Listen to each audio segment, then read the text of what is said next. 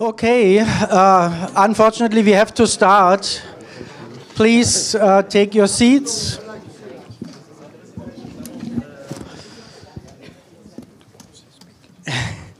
Okay, it's my pleasure to welcome you for the last panel for today. And I hand over to Jason Lustig, who is coming to us from UCLA and will introduce himself. Good afternoon, everybody. Those of you who have made it through the day, kudos. We have for today's final panel a very exciting discussion. First, briefly, my name is Jason Lustig. I teach Jewish history at UCLA, and we have joining us a number of people who are working on some very exciting projects.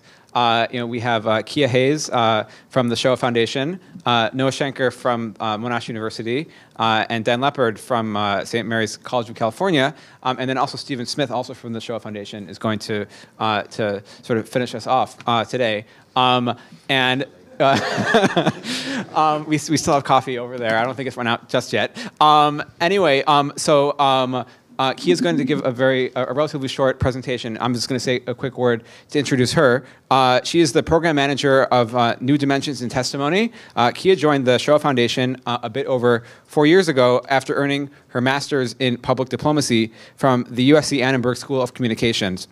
Her work at the Shoah Foundation began with academic programs, and in 2014, she joined the New Dimensions in Testimony team as the first interview with Pinchas as it was wrapping up, and the pilot NDT exhibit was being built. She's helped complete all the remaining interviews for NDT, including one in Hebrew and one in Mandarin, and has demonstrated NDT internationally and is now responsible for the day-to-day management of the program and its growth. And she's going to speak briefly about this program and introduce the New Dimensions in Testimony program and introduce us to our special guest as well. Hi, guys. Let me know if you can't hear me. I have a low voice, and I know I'm over in the corner. I'm going to make this fairly quick. I'm going to give you a quick introduction to Pinchas and New Dimensions in Testimony. Really quick question. Who has had a chance today to interact with Pinchas? Okay, good. Who has had a chance in general to interact with Pinchas or any of the other survivors? Okay, great. So Pinchas is one of 16 survivors we've now filmed this way. We filmed them for about a week. We ask somewhere around 1,000 questions. Then we have a software system where a user can go up and ask their own question. They'll get a response that was a response that they gave during that interview. So I'm going to start by asking him a handful of questions, and then we'll jump into the discussion. Hello? Hi. Can you guys all hear him? Yeah? How are you? Please repeat that. How are you? Reasonably well. Can we ask you some questions today? Okay, go ahead. Where are you from? I come from Poland, a country in Eastern Europe,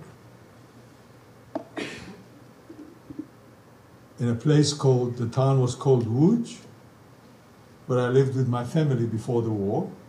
And during the war, I lived in the capital of Poland, Warsaw. What happened to you during the Holocaust? During the Holocaust, I first lived for the first couple of months after the war started in my hometown in Łódź. And then we went as Polish Christians, because Jews weren't allowed to use the trains anymore, at the end of 1939 to Warsaw to stay with an aunt of mine. And for the rest of, until the middle of 1943, until May of 1943, I lived first outside the ghetto, because the ghetto wasn't formed until the end of 1940. And for about 2.5 years, I lived inside the Warsaw ghetto. And of course, after that, I was sent to concentration camp. And how old are you? I was born in 1932, so you can make your own arithmetic. Thank you for sharing your story with us. Thank you for coming. Thank you for listening to me patiently. Okay, so that's a quick demo, and I'm going to turn it over to the rest of the panel. Thank you, Kia.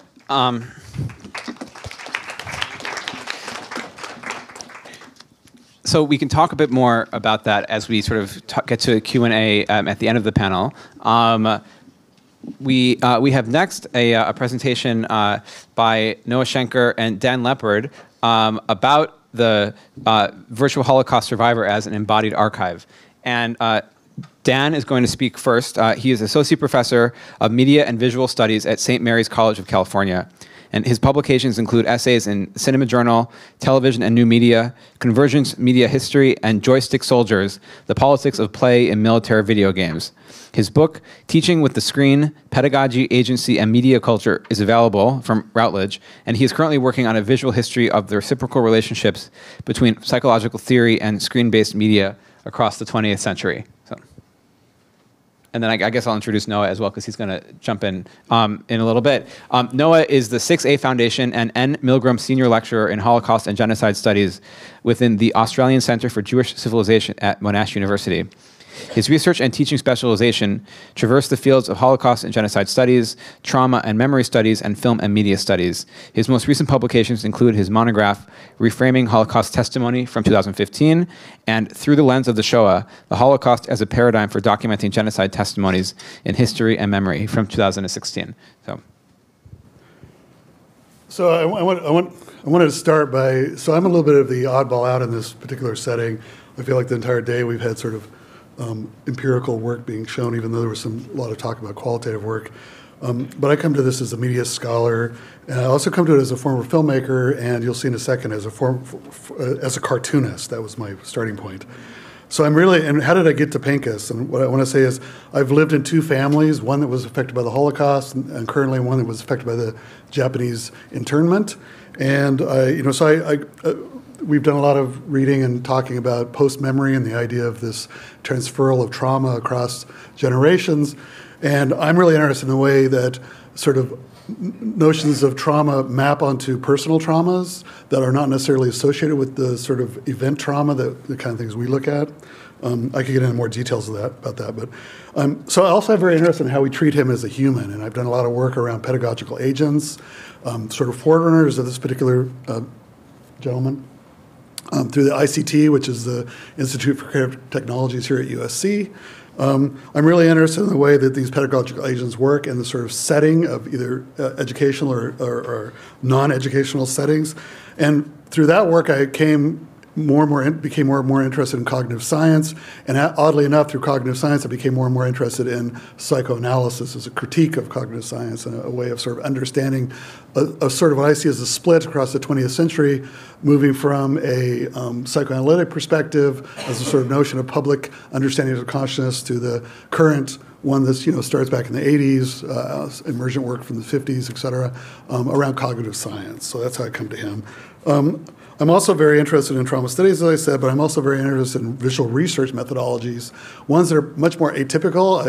Earlier when somebody mentioned visualization, my own background, I think, well, there's visualization and then there's visualization. So in honor of this moment, and I can consider the work we're doing actually a dialogue between Noah and I. My interest is actually in the way that World War I influenced representations after that event, obviously affected Freud, that those sort of cultural objects have sort of transmitted down the generations across the 20th century. So in honor of that, I made up this. I was going to say, it looks like there's enough people. I was going to say I don't have enough copies, so it's a limited edition handout, but actually it turns out maybe there's plenty of copies. Anyway, so if you could pass this around. It's essentially a comic book I made as a handout. It goes with the slideshow, which I'm about to show. And it really is like, it's like a lot of people are talking about their work as being sort of like ongoing project. This is something I'm really interested in. Again, because my sort of latent cartooning abilities from the past, I sort of feel like there's other ways to handle subjectivity in a way that's very visual and also very much engages with the subjectivity of the object you're looking at. So I've done a lot of work around the way in which we sort of afford human traits to non-human objects. And so this is actually my attempt to start working on that kind of material. Anyway, so you can read it at your leisure as you're going. It kind of works with the slideshow I have here. This is myself. This is Noah. So it's essentially a bit of a sleight of hand how to read a virtual human. It's actually not particularly semiotic, but I do think there are ways to understand these objects in a. We have Pinchas here, but I also see that there's certain ideas that float around these objects. One of them being the uncanny valley, which I think you're all familiar with. What I'm interested in is the idea of the uncanny valley is the closer you approximate a human representation and not totally represent it in photograph, that it actually has an uncanny quality. Freud, right? The idea of the familiar yet the unfamiliar, the discomforting. And of course, those objects have moved throughout the 20th century, most notably in horror films, but also in war films, those kind of things.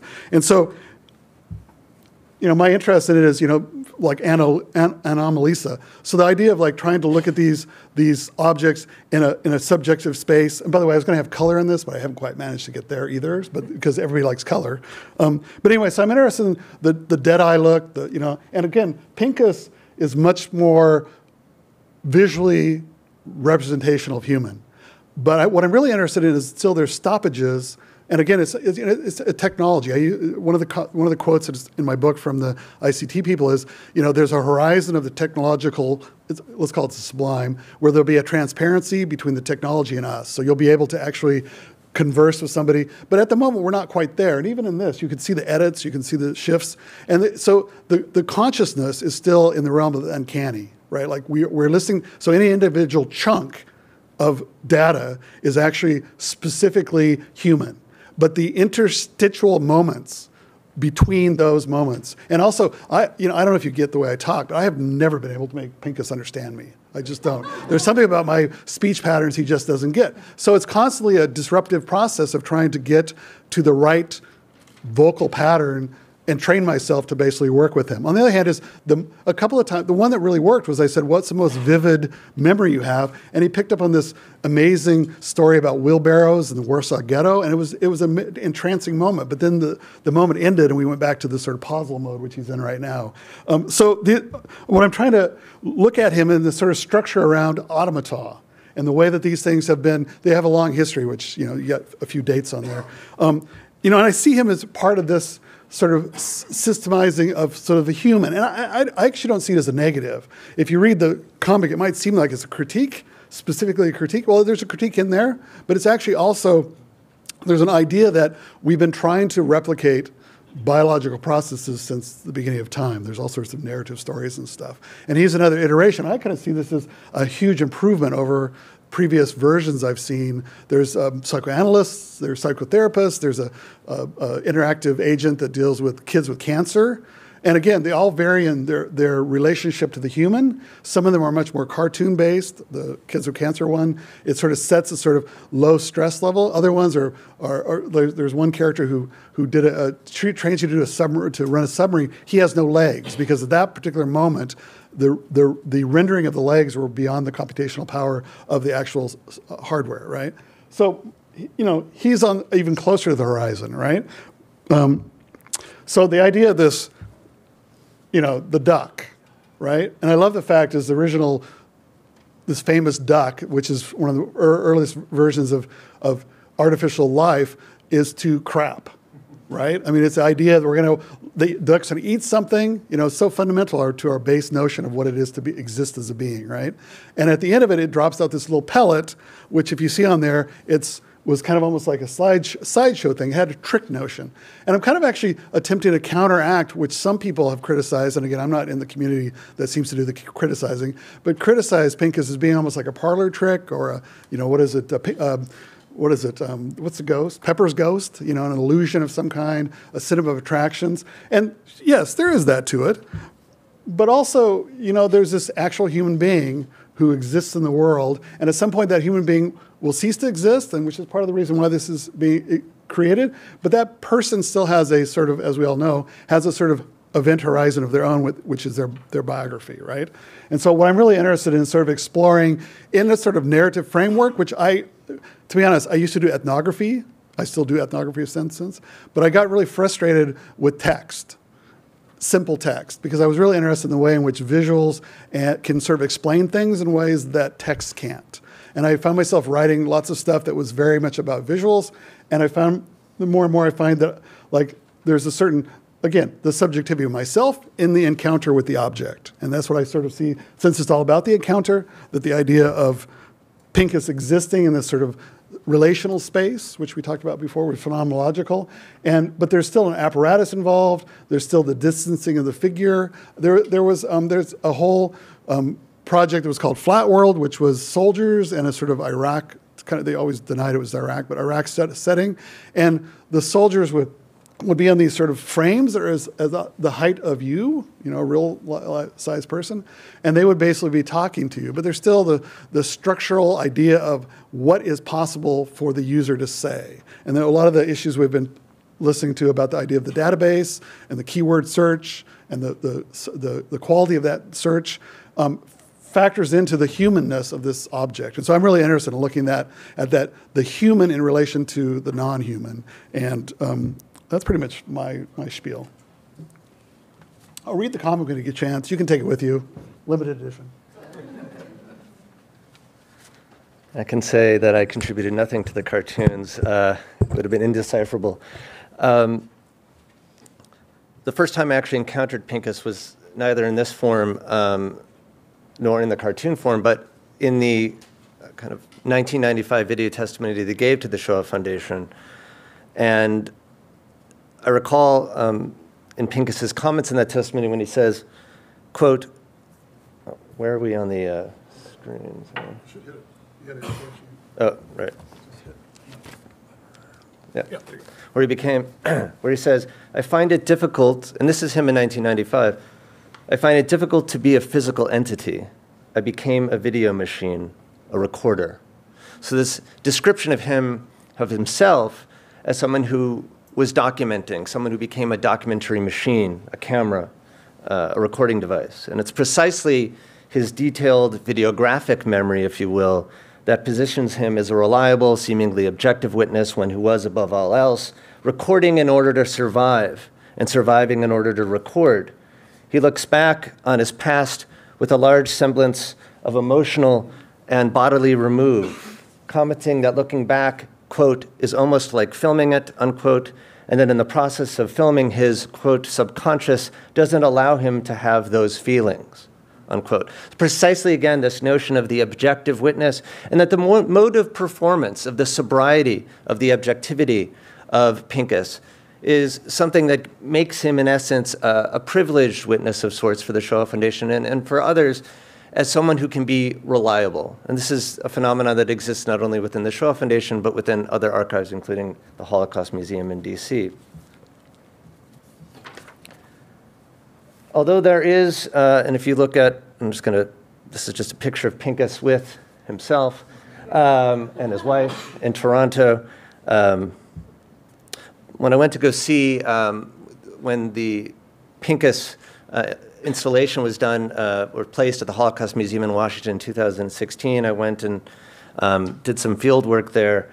And although there's a table and a chair placed directly in front of Pinchas, as you can see in that image, with a button to activate a microphone to register questions, that button on that particular day had malfunctioned, and users were required to click on a mouse to enter their query, thus, in essence, compromising some of the transparency of that interaction. And when the cursor appearing on the screen during the question and answer session, it was difficult to maintain precisely that illusion of transparency. And yet, in spite of some of the, and I hesitate to use the word failures, but glitches or ongoing kind of evolution of Pinchas and the technical mediations of the NDT, there was something incredibly ritualistic and quite moving about the encounters between the users of that testimony and Pinchas, the nodding of the head as he listened, the eye contact that was maintained between most of the users and Pinchas, and the kind of attentive listening that people like Dory Laub and others have often described in its relationship of one-to-one, dyadic relationship between an interviewer and interviewee. And yet, I found myself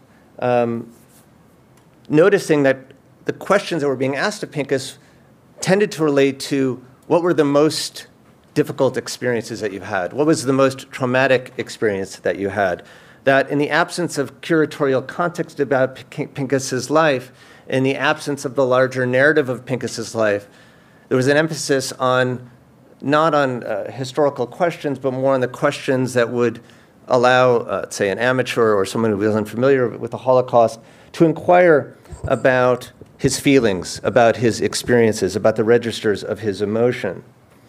And so while the encounter with Pinchas didn't fit exactly with Dory Laub's foundational description of the primary moment of testimony in which an interviewer is, quote, party to the creation of knowledge, I think the interface does replicate the effects, perhaps, the effects of that primary encounter. It creates some conditions, albeit distracted conditions, for those moments potentially of surprise, the chunks that may come that are a surprise and inevitably perhaps even a mistake, a failure of the system. When one asks what is the most traumatic experience, it may not in fact correlate with the questions that were asked of Stephen Smith of Pinchas Gutter in the original testimony, or I should say in the original encounter that was recorded for his NDT testimony. But I was struck by at least this notion of what's been referred to as user-driven editing, the fact that the initiative has been moved from the agency of the survivor to the user-driven imperatives of, well, the user. That is, that the notion of how Pinchas operates is, as you see, Pinchas is not speaking to us from start to finish. Kia must ask a question, or one must ask a question to trigger Pinchas into speech. We must know the password. Whereas in Dory Laub's conception of testimony, we must listen in order to hear the password, in order to hear, as Lawrence Langer would say, the subtext of their narrative. Here, it is not about active listening in that context, because the triggering must come from us first in order to allow Pinchas to speak. So what are the words that we will use to access the index of Pinchas's experiences? So I want to think about those things as we open the floor to discussion. But I also want, because I think that there's something incredibly promising about this interface, and it's precisely, I think, the ways in which it generates, as I said, the effects, but also perhaps, and I'm perhaps idealistic, some sort of kind of ethical relationship between the user, right, and Pinchas. To what extent can we use the cues? Can we use the kind of physical registers? And the fact that when I used Pinchas for the first time in the company of Stephen Smith in 2016, I found myself transfixed. I found myself obligated to Pinchas to listen to him. And there was something of a visceral charge that I felt.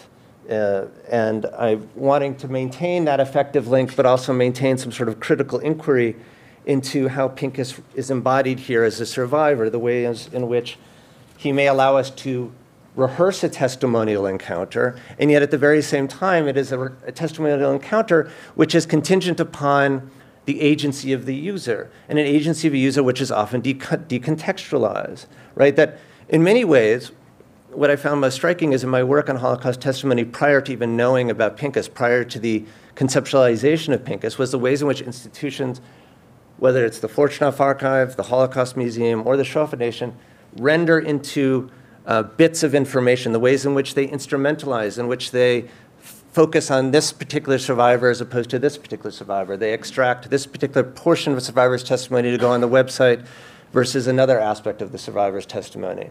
So too with Pinchas, this idea of which aspects of Pinchas's testimony become the most popular. And the more questions you ask of Pinchas, the more, or I should say, the more popular a set of questions are, you're going to generate more answers along those lines of questions, right? And so this idea that there's a continuity from the analog to the digital, or from the video at least to the digital, of being able to kind of segment his testimony, right? And to be able to break it down into bits of data, which ultimately privilege a certain kind of exemplary or dramatic set of circumstances opposed to the more boring, quote unquote, or the more peripheral aspects of testimony. I think these questions, though drawing from my work on video testimony, have migrated to Pinchas, and I think are worthy of discussion to think about, well, Is this notion of deep memory and common memory that Langer talks about? Is Mariana Hirsch's notion of post-memory?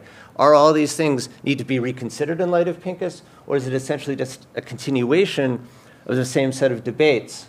And with that, I'd open up the floor for your comments.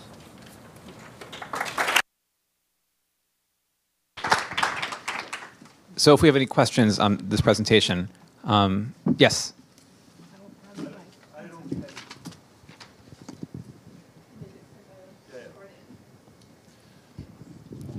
So I was really struck, Noah, by your saying when I used Pinchas for the first time.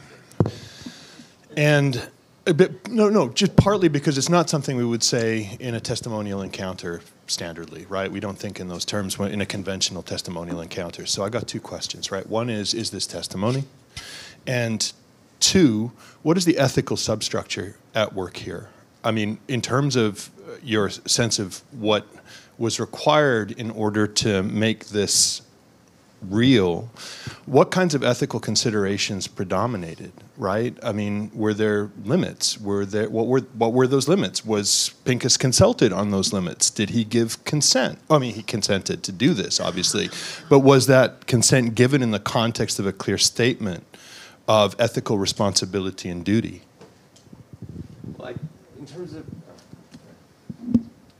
in terms of the latter question, I could defer to Stephen Smith in terms of the nature of the contract between Stephen and Pinchas in that matter, and the foundation more generally. But as far as the question as to whether or not this is testimony, certainly this is no less testimony than the 1995 video testimony of Pinchas. I mean, because there's testimony is process. It's not just what's captured on the videotape at that point. It's the phone call that's placed to discuss the backstory of a particular survivor before he or she even comes into the archive to give that testimony. Or it's the many iterations of Pinchas's testimony giving testimony to communities, to students, before he even ever approaches the Shoah Foundation in 1994, 1995. So all testimony is in essence constituted by processes and segments which appear not in their entire duration as that which is recorded on the video, but that which often falls into the floor as outtakes, right? In Claude Lanzmann's Shoah, or even in the outtakes of testimonies that don't make their way into transcripts. So I don't see why this is any. Now, what I do think is, so you could make choices, however, about how you could make the choice to just have Pinchas tell his story, or to have Stephen Smith's questions heard, right? You could have the voice of the interviewer, if you wanted, included in this process. I'm not saying that that's what I would suggest, but you could have the voice of the interviewer. Would that make it more of a testimony?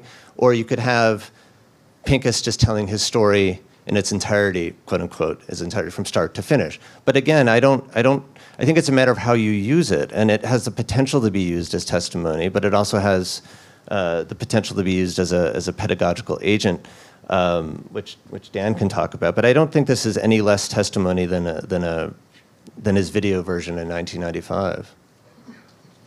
But you seem skeptical.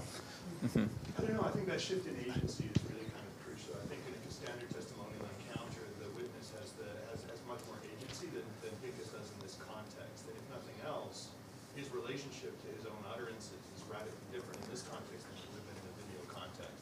Right. Whether or not that makes it not testimony, something more maybe theatrical in this context, or being constrained in the limits of this context, whether that engages an ontology of the testimony.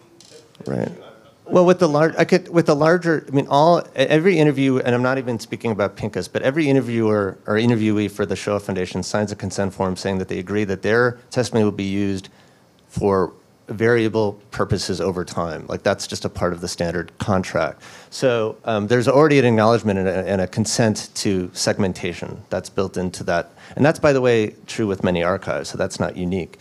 But you're right in terms of agency, but that agency is still inscribed, right, within the act of, and I don't want to speak for Stephen, but Stephen's encounter with Pinchas has its own contract, right? And then that contract migrates across different platforms. And you're right, the agency can get, the reality of the agency that Pinchas does have vis-a-vis Stephen can get extracted and obscured and perhaps even effaced along the way. But it doesn't mean that it's not there in the initial production. But what you're talking about is the effects and the reception. And I agree with you that agency becomes potentially compromised in terms of its being given to us more than it's being given to him. And I do think that that is a legitimate line of critique where perhaps there's the illusion, well, go ahead. Oh, no, I was only finished. Where there is, in fact, where I do think, yes, there is too much focus on user agency at the expense of Pinchas's agency. In its current iteration, I would agree with that. But it's still testimony. But I would also say from a documentary perspective, we watch all sorts of things that are documentary, and we assume there's a certain agency on the part of the person, but yet they're edited all over the place. And obviously, you don't have to go to reality TV to see that there's a fictive notion in relation to documentary. What strikes me is that, like I was trying to say in my presentation, is any given utterance retains the agency of the utterer. But the shifting, I mean, I think the thing, is it troubling you that there's a sort of user, quote unquote, who kind of structures the knowledge as a response? I mean, or not? Like at the end of the day, I think my worry, and I don't know if it's a good worry, really, but my worry is that when you encounter video testimony, you encounter, every user or viewer will encounter the same testimony, whereas the interactions are going to vary with Pinchas in this form in ways that make multiple Pinchases possible. And but there is still a finite data set, right? Yeah. Right? I mean, you still have a finite set of what possibilities are there, right? Yeah. my Pinchas might not be your Pinchas, whereas in the video form, it's all Pinchas. So I know that there are a number of questions, and there's also going to be an opportunity at the end to have sort of a broader discussion about this project as a whole among all the panelists. So I know that there were some people who had their hands up before. Gabor, did you want to? Yeah, thank you very much. So that's fine. So in a boring moment of my life, So in a boring moment of my life, I turned on my iPad and I started to make a conversation with Siri. And I ended up teasing Siri. And I'm not alone with this. This is a big topic on Google teasing Siri and so on. And all it's about, like, playing with the vulnerability of a virtual agent who cannot defend itself and so on. So don't you think that there is something like similar here in this case, that there is this person, but I can confuse him on purpose, for instance, or ask inappropriate questions and so on? Thank you. Maybe if we can take another question as well so we can sort of group them together. I'm not sure who... Hi, I'm Joanna Chen-Cham. I'm from the UCLA Library. Thank you for your presentation. I was curious, Noah, you mentioned that the virtual survivor or Pinchas didn't understand your accent and that was a disruptive experience. That was Dan. Oh, sorry, that was... Okay, Dan, sorry. I just have an odd speech pattern. So I'm curious about what are your thoughts on how that might affect the testimonial encounter of people who might have heavier accents, and whether that'll dissuade people from those who speak differently from feeling like they can engage or feeling like they might feel othered in not being understood in that question. And the second part of my question was just as a former archivist, I'm curious how, in using the term embodied archive, I'm curious if and how you think a more traditional archive of papers or images, collections, artifacts can help bridge that gap to history in terms of contextualizing history. So if you guys want to respond. Yeah. I was all ready for that first question. The second one totally threw me off. The first one I was going to say real quick is, back to the idea I was saying earlier about mapping traumas onto objects. I have to say that my few experiences with it was really frustrating. And I know from my own experience looking at pedagogical agents that interest level drops off quickly once a user is unable to sort of figure out the key to operating with the subject that they're interacting with, and that's a problematic that I think sort of is replicated here. And again, you train the user, and that's everything about pedagogical agency is you have to train the user to use the object.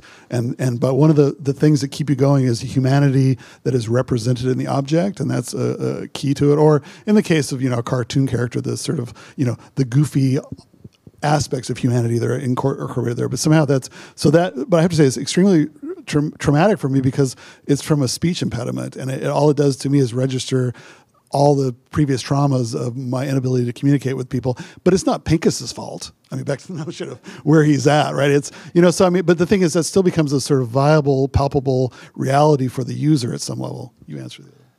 Well, no, in terms of the other question, I really don't. I mean, in terms of, many analogies have been made between Siri and Pinchas, which is completely erroneous. But I think the idea of just as the Memorial in Berlin can become a place for transgression, so too Pinchas can become a place for people to bring in their own kind of twisted notions of humor. But I don't really have anything else. I mean, the thing is, he doesn't respond.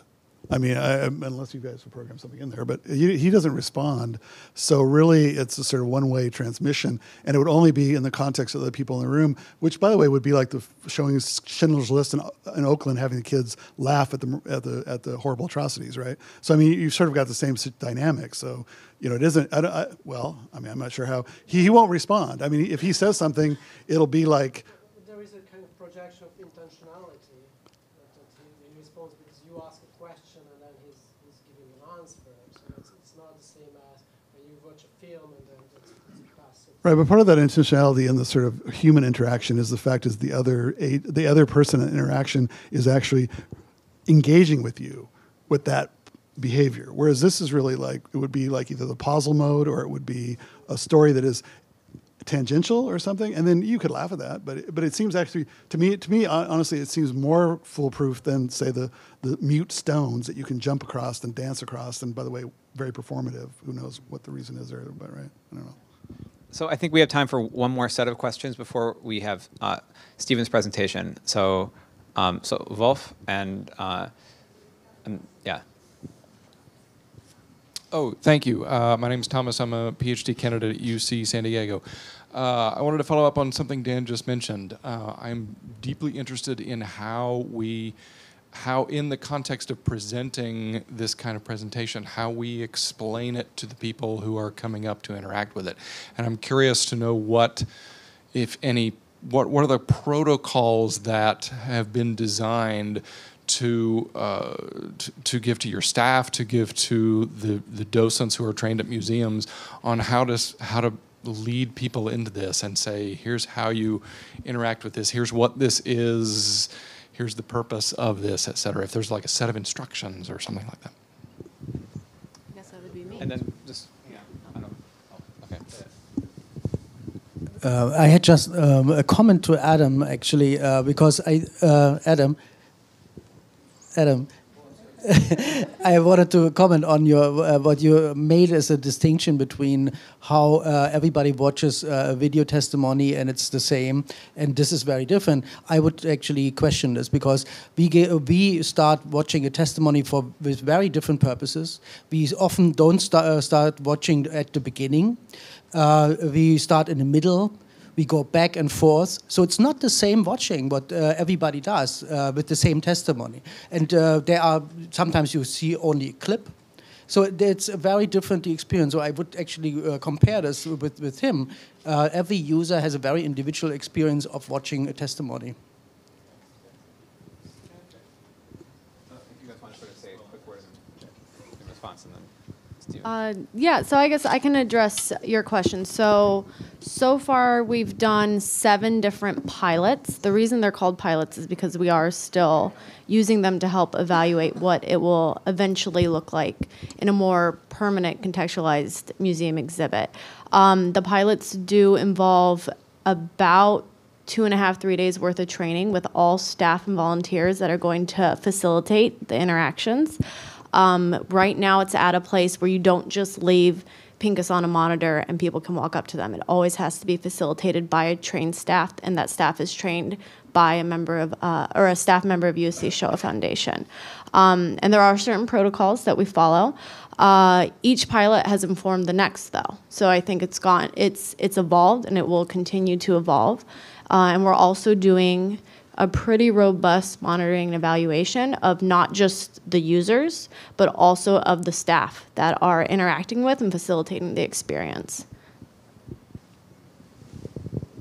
So we're going to have a chance to come back to this sort of in a larger sort of discussion, but I think Stephen is going to present now on the topic of interactive Holocaust biography, literacy, memory, and history in the digital age. And just a quick word to introduce Stephen. He is the Andrew J. and Erna Finchi Viterbi Endowed Executive Director of the Shoah Foundation. He holds, he holds the UNESCO Chair on Genocide Education and is also Adjunct Professor of Religion at the University of Southern California. A theologian by training, he has a particular interest in the impact of the Holocaust on religious and philosophical thought and practice. He wrote his dissertation on the trajectory of memory, explaining how Holocaust survivor narrative, and in particular visual history, has developed over time and shaped the way in which the implications of the Holocaust are understood. He founded the UK Holocaust Center in Nottinghamshire, England, and co-founded the Aegis Trust for the Prevention of Crimes Against Humanity and Genocide. And he was also the inaugural chairman of the Holocaust Memorial Day Trust, which runs the National Holocaust Memorial Day in the UK. His publications include Never Again, Yet Again, A Personal Struggle with the Holocaust and Genocide, and The Holocaust and the Christian World. So I'm tempted... Thank you. I'm tempted to jump in and answer all these questions, but I'm going to refrain. Because I would like to give just a little bit more context for this project, but perhaps to come at it from a slightly different perspective. So many questions. Is it appropriate to ask elderly people hundreds of disconnected questions about the most traumatic moment in their lives? What are the physical and psychological consequences of enduring 5 days of interviewing? Is it synthetic to ask questions in a random way or more natural? If we collect answers to thousands of questions, knowing that there are less than 200 questions typically asked of survivors, are we serving history by asking those questions at the expense of the survivor, him or herself? If we collect 200 of the most commonly answered questions, to reduce the workload on the survivor, but don't ask the questions that are most meaningful to them, do we do a misservice to their memory in pursuit of history? If we do ask over 1,000 questions over 5 days, and the system is not able to interpret their questions accurately or find appropriate answers to users' questions, what do we do? That is, what do we do about the fact that this person has spent their time to give us a very large portion of their lives? Shall we create digital versions of the interviewee? If we do, when would we use it? If we don't, what if we need it? Does 360 volumetric capture matter? Why not use a single camera and not worry about 3D and volumetric capture at all? What is the lowest fidelity medium we could use? Flashcards, maybe? Audio? Would they be as effective in communicating the testimony itself? What if survivors don't like the medium? Do we still pursue the project?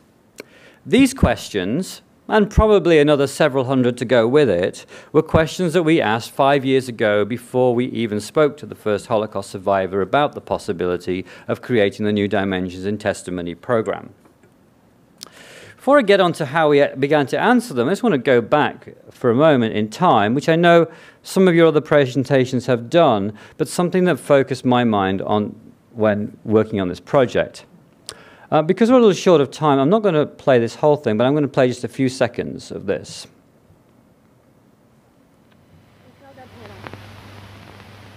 Heute ist der 24. April 1945. Mein Name ist Hella Goldstein. Ich erzähle meine Belebung, was ich überleben habe in den Lager Birkenwalde. The first 15 seconds of 93 seconds. I was doing some research for another project, actually, and was looking through the British movie tone reel from Bergen-Belsen from April 1945. Many seconds of which I had seen edited in a variety of different documentaries about the liberation of Bergen-Belsen. The images of the SS pulling the corpses and throwing them into the graves. The images of the bulldozers that we've all seen multiple times in documentaries. But I had never seen this face, Hella Goldstein. And as I sat there and looked at this, I realized I was probably watching the first audio-visual testimony of the Holocaust.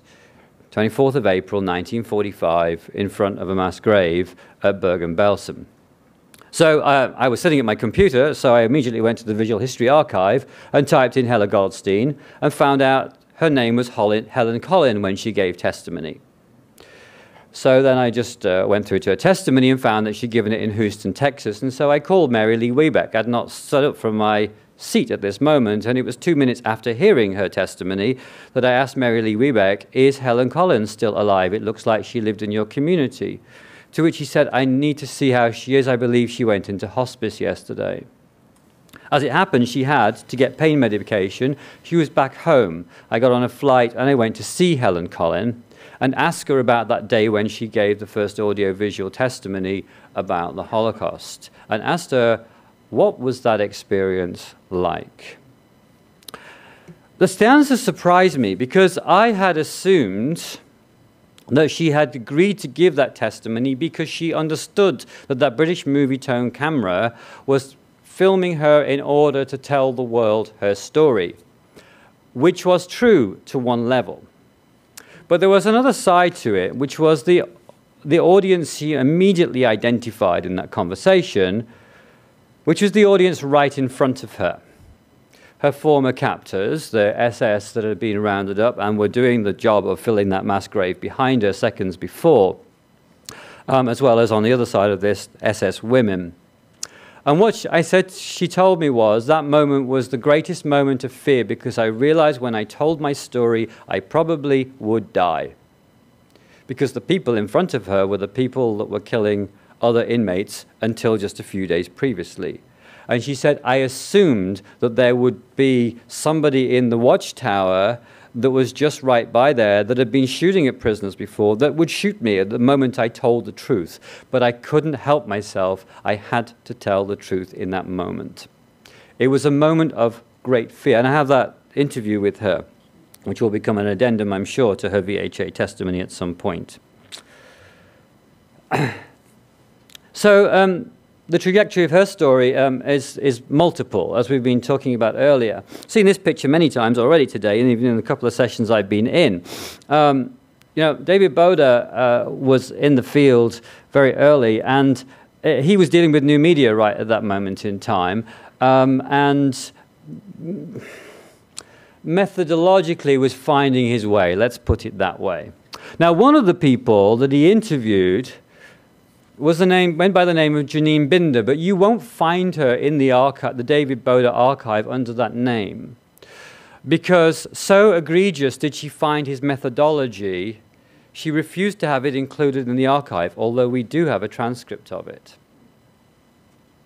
What was interesting about it was that Boda couldn't differentiate a year after the Holocaust, because why would he, the difference between Belzec and Belsen. So when she talked about her family being taken to the nearby camp of Belzec, he corrected her, interrupted her and corrected her. You mean Belsen? To which she said, no, I mean Belzec. He said, okay, Belsen. And so when she saw the fact that her testimony is in the collection, she asked to have it removed. It hasn't been deaccessioned, actually, but it's not publicly available.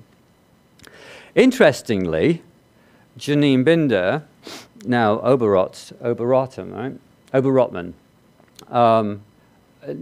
was one of the testimonies from the New Dimensions in Testimony project, but not introduced by us, but by the Illinois Holocaust Museum, who was looking for testimonies from survivors in the Illinois region to place into their museum.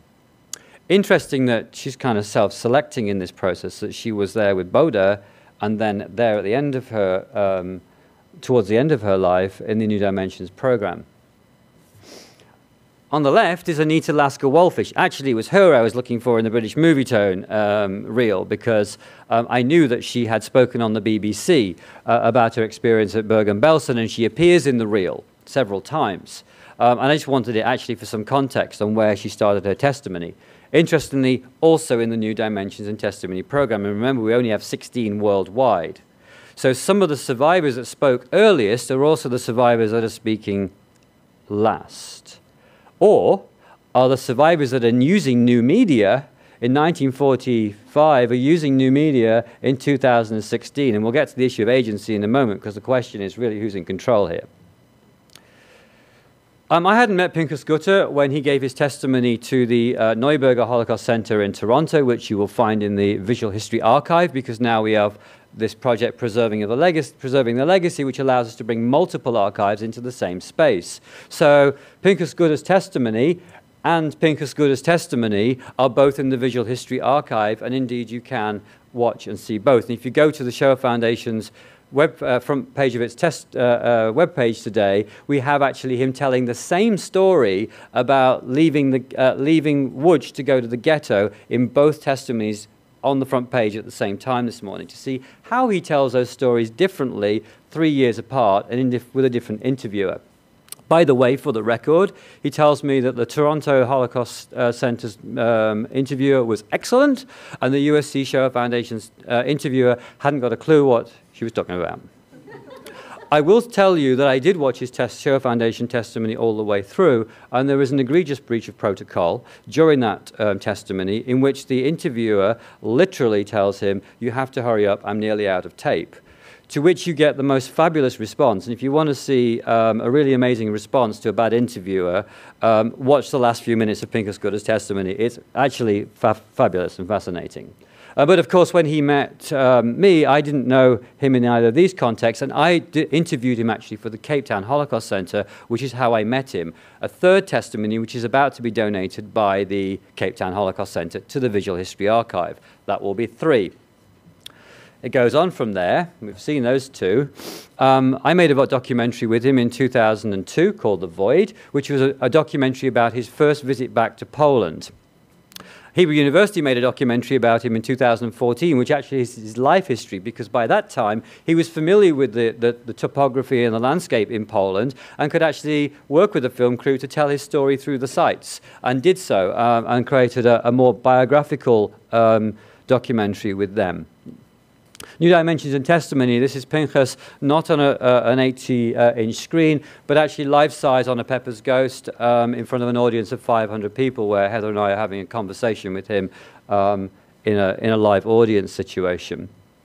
And more recently, Pinchas is the subject of a photogrammetry room-scale virtual reality piece called The Last Goodbye, where, as you can see, we took him to Majdanek and filmed him there in a space that we did photogrammetry of, so that you can actually be in that space with him as he describes the story.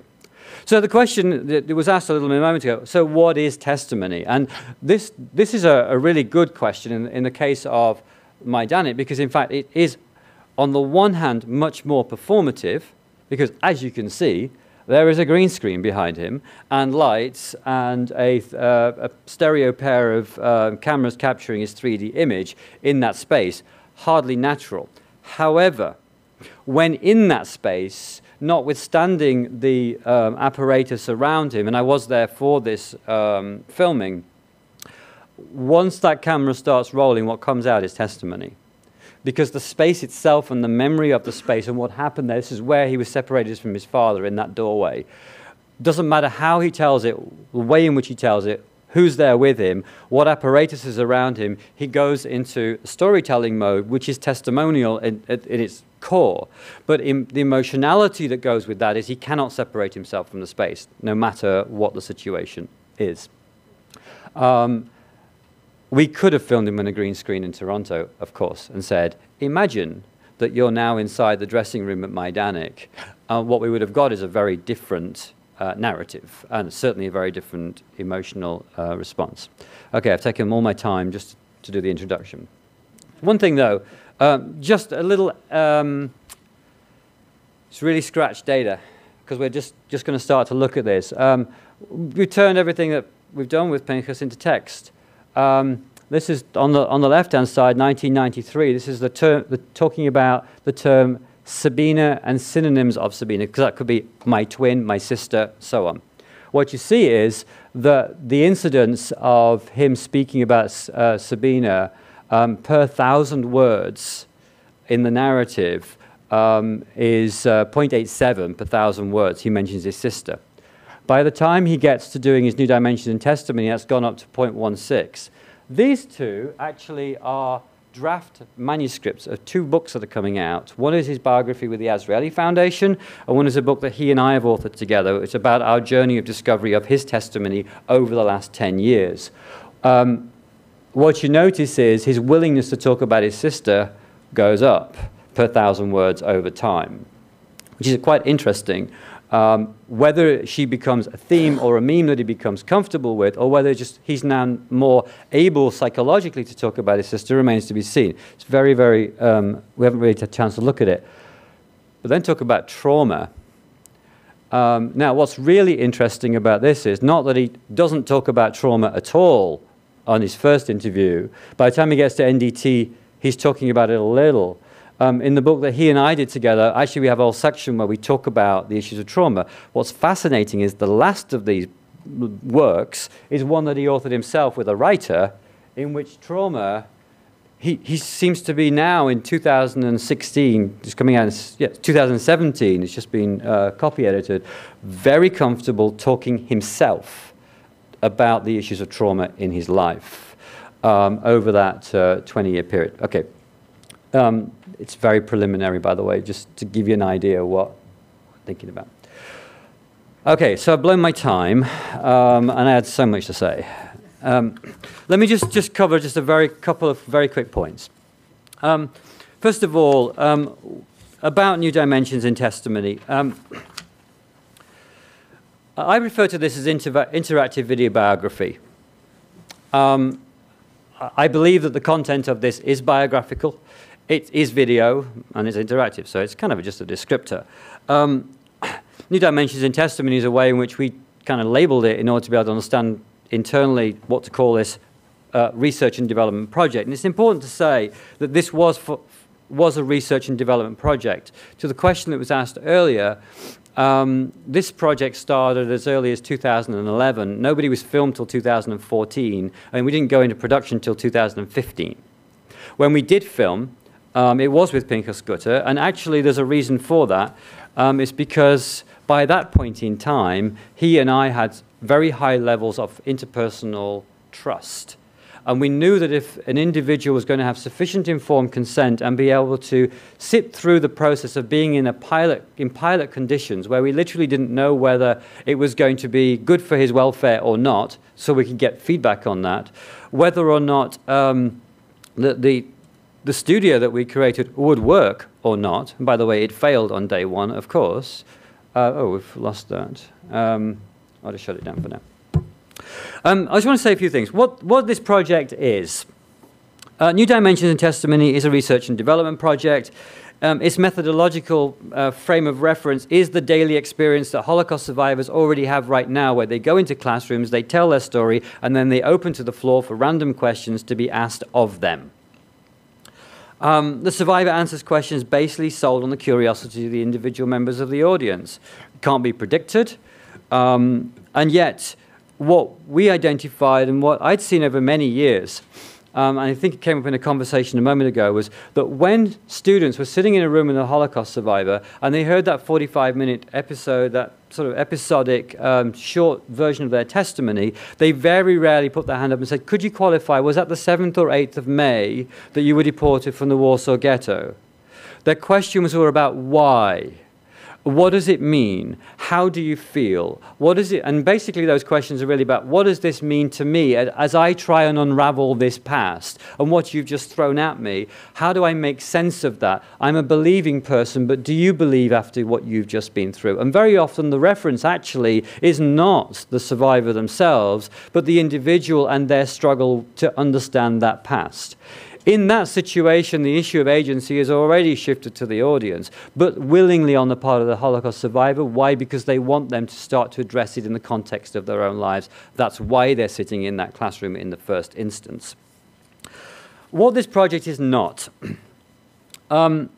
you might have seen this already in various descriptions as Holocaust as holograms. You might have seen the terms avatar, digital survivors, and so forth. None of these are actually accurate. In fact, it's not even about the visualization aspect of it. When we were creating this project, we struggled with the issue of whether or not we were even going to to capture these testimonies in a high fidelity environment, because you could just simply place the camera, a regular HD or 4K camera, and film the individual in segments without all of the high fidelity paraphernalia that we currently use. The reason was actually to do justice to the testimony itself, because our question was, if there is this move with technology that we're seeing already, we don't know, we cannot anticipate what forms of visualization will be available to us 5, 10, and 20 years from now. But we certainly can't ask these 88-year-olds that might form this project to come back in 10 years and redo their filming. So the question is then, what data do we want to capture that will give us the flexibility to be able to work with that as new platforms emerge? In the world in which we work, and by the way, this isn't a product, this is a testimony.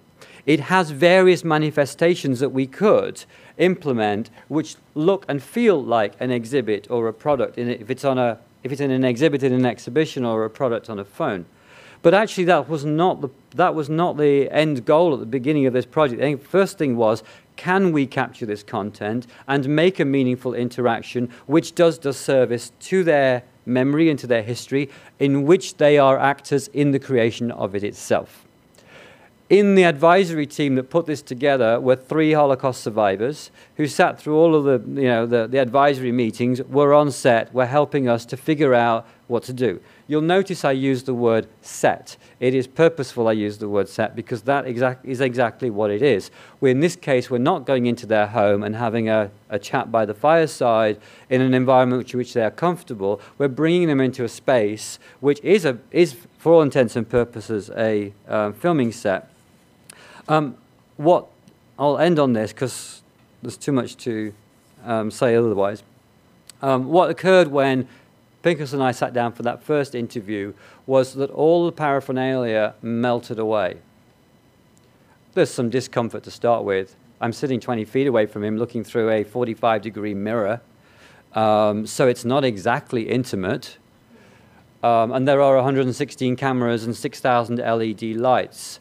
But what he experiences inside that light stage is white light, pure white light, and my face, or the interviewer's face. That's all he sees. And so because he and I, or the interviewer and the interviewee, have eye contact, very quickly that studio disappears and you are in testimony mode. It's different to what they normally experience, because normally you start and the trajectory of the narrative just flows. Now they have to have an element of trust. And the trust is that Kia and her amazing team that have worked on this know enough about their life and their testimony to have put together a set of questions that will enable them to speak about their life one part at a time. Actually, what happens is they suddenly become really comfortable, because the interviewer now knows everything about them, unlike the interviewer that usually knows not very much about them or the Holocaust. And so the question goes, so tell me about the door in the attic. And you see that flicker of a moment, you know about the door in the attic? Well, yes, we know about the door in the attic because we've read everything and we've talked to you and we know where everything is. And so this immediate trust develops, by which they then become very comfortable talking about things that are actually very detailed.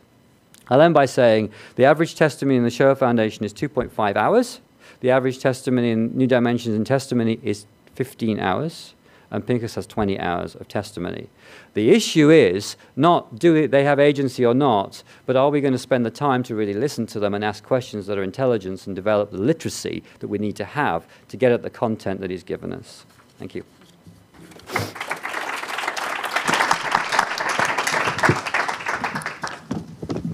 Thank you, Stephen. I think I speak for all of us when I say that these are really fascinating presentations on a really interesting topic and project. So we have a little bit less than an hour now for a discussion about it, but before we sort of discuss all the papers, I just wanted to open it up and see if people have questions specifically directed at Stephen before we sort of focus on the topic as a whole. Yes, Thomas.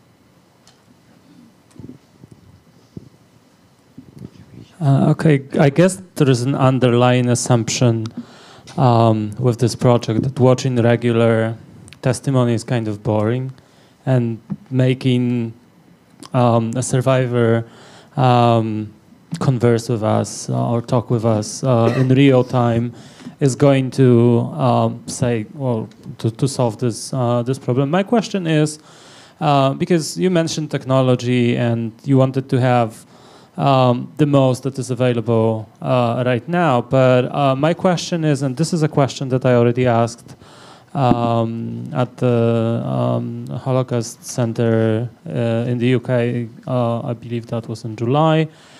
Is this technology retrofittable to older testimonies? I mean, can you cut up older testimony and make older testimony answer the questions that people might have to them now?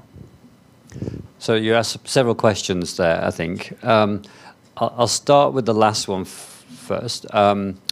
Actually, we took, even before we started this process, we looked at the question of could we turn the VHA into a natural language interface that would allow you to ask questions such as this and get answers. The problem is that if I asked you the question, do you forgive the perpetrators?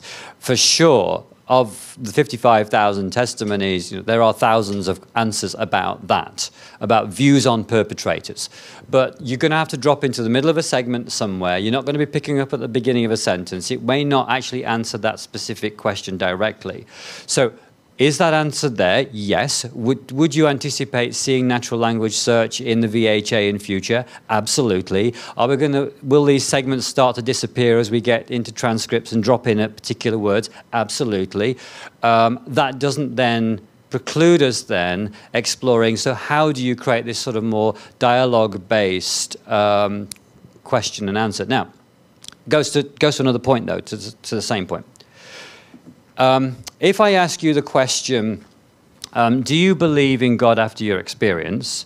You're going to begin that answer with either an affirmative or a negative, yes or no, or maybe you're going to pause and say, well, that's complicated. But it's a direct question.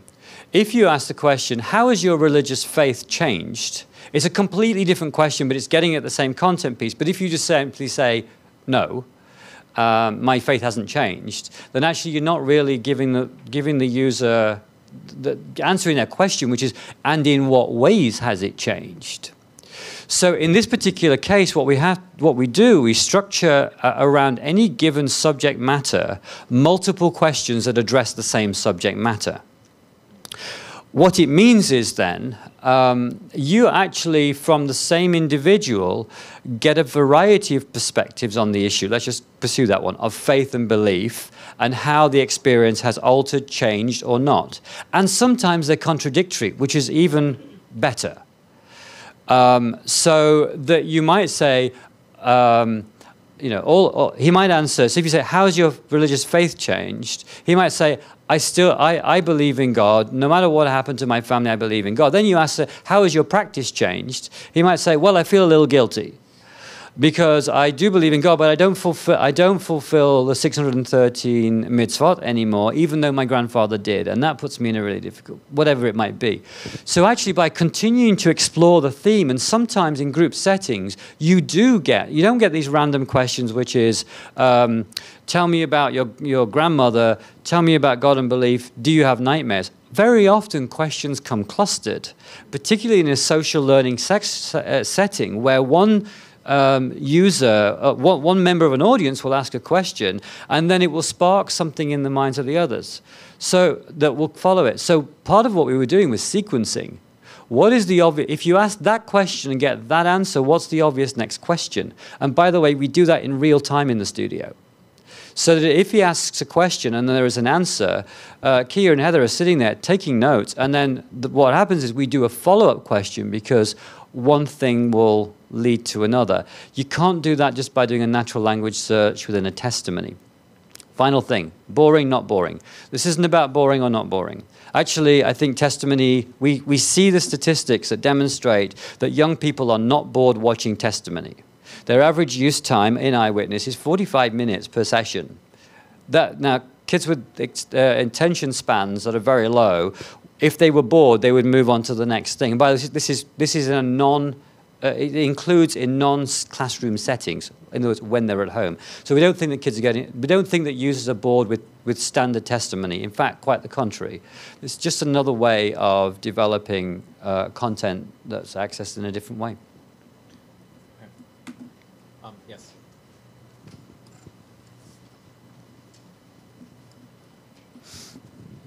This is really fascinating.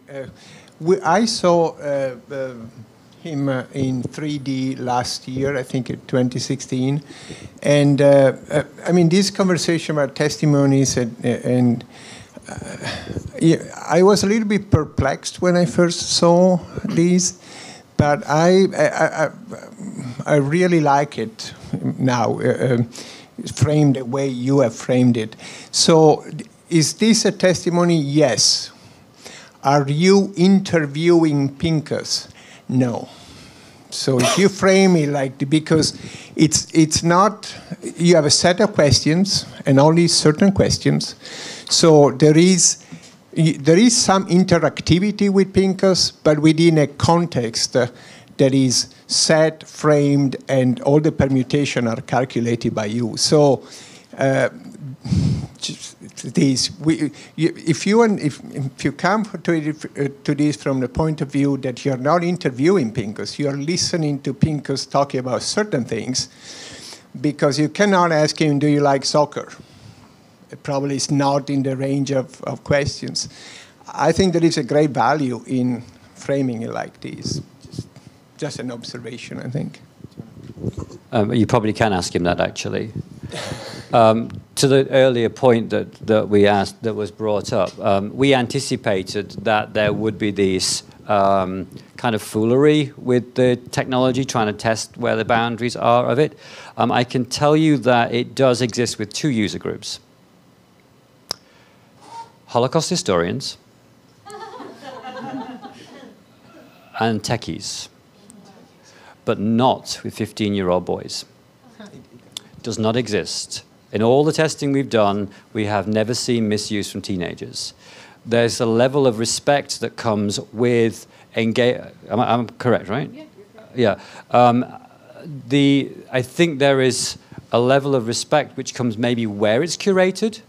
So you're already in a museum setting. You're already in a structured environment. You're in a classroom, whatever it is. And there are sort of understood rules of engagement, I think. I think maybe the question will be, once it's mobile and is on the button of your iPhone, will that happen?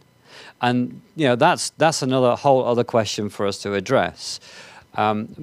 We did prepare for that somewhat, and we also talked extensively with the survivors about it themselves. So what happens if you're asked these questions that are inappropriate? How do you feel about that?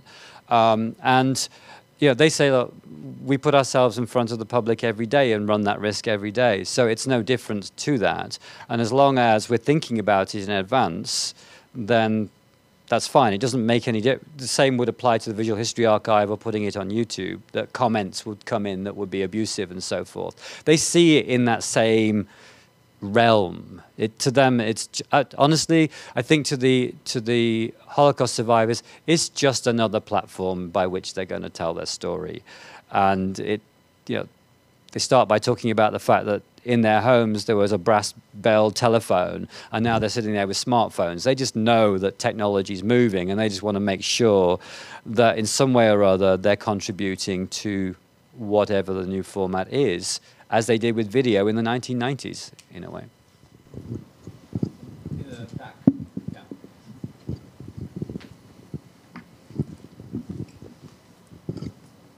Thank you for the presentation. I find this way of accessing testimony very exciting, especially as a high school educator.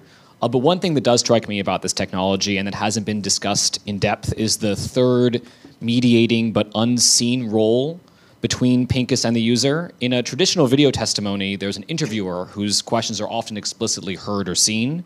With this technology, the intermediating role is the computer algorithm, which selects which segment to play back based on user response.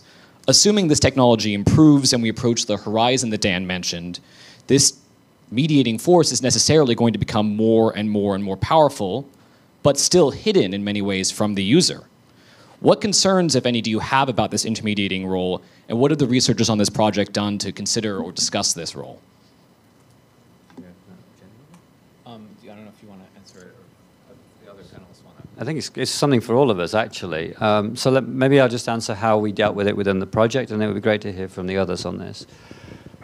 So the first thing to say is this is not an AI and it's not an Android. I mean, there's elements of it, as we just heard from Dan, that might fit that way of thinking.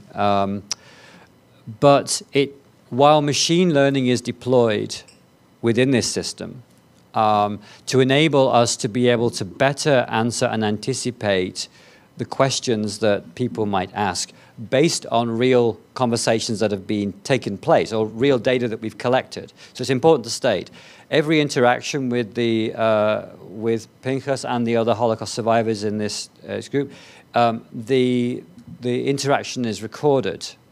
That is to say, the words are taken down, and we need to what we're looking at is, was the user who asked the question, did they get the answer? And to Dan's point, no. Because whatever problem with the ASR, the speech recognizer that's deployed. So we'll look at that and see, was it the speech recognition software, or was it the natural language processor? What was it that was not getting down the result? And obviously, if it breaks at the level of speech recognition software, then you're not going to get a correct answer, or you're not going to get any answer. So the first thing is that, and I think the lady who's just left who's the librarian at UCLA, asked the question about that, and that's a really important one in terms of your question about the ethics of the algorithm, to use Todd's very apt term, is that ensuring that as many people as possible can interact with it is very tricky, because accents do make a difference. Although, all of this is done on APIs. So, as Google or Microsoft or whoever we're using at any given point in time, ABM Watson, improve their own speech recognition softwares, then we just switch it over to whatever the API that's got the best at the time. And by the way, we test them all frequently. The other thing that we had a problem with was technical terms linked to the Holocaust itself. For example, problem for Pinchas, he was in Majdanek.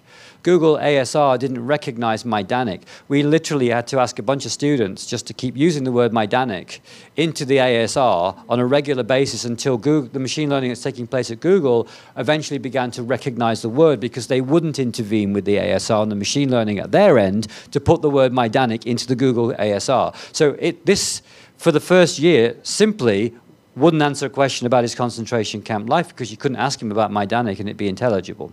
So this is kind of taking place, in parallel with the technology itself. Finally, still continuing on on the issue of the ethics around this. The machine learning that is taking place has a lot of human intervention. That is to say, we have a full research project going on at the moment with IBM Watson, and it's going fine, and we're working in Mandarin in IBM Watson, and it's fabulous, and so on and so forth. But it all has limitations.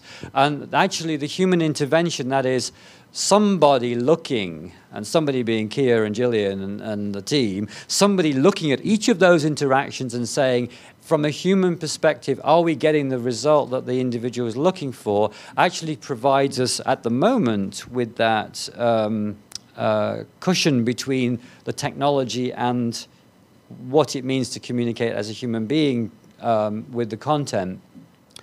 The idea is that the more it's used, the more efficient it will be. And in fact, we have already seen great improvements from moving from Pinchas to the next set, where all the learning that's taking place on the previous sets then gets applied. But they all have specific lives and specific stories. So then you pay attention to all of that. And that actually only comes with time and human intervention. So what strikes me here is, again, I have great respect for what you guys are doing, so I don't want this to seem some other, but it also has variant meanings from the intentionality of the author. And so the Shoah Foundation has a certain authorship in relation to this, but there's invariably variant meanings of what that means in relation to the world.